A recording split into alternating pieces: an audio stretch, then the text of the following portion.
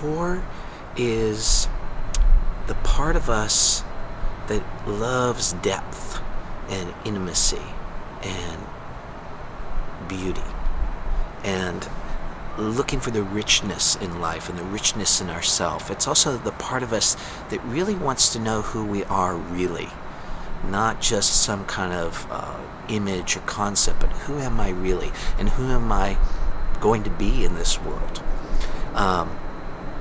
People who are 4s try to create in the world depth and intimacy and beauty and richness for themselves and for others.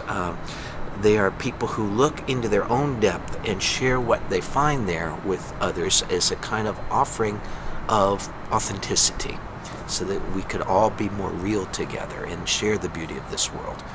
However, when 4s are not so present, this turns into a kind of a self-involvement, a kind of over-focus on myself and my issues that gets very hard to get out of. It's like a kind of a emotional quicksand I get caught up in.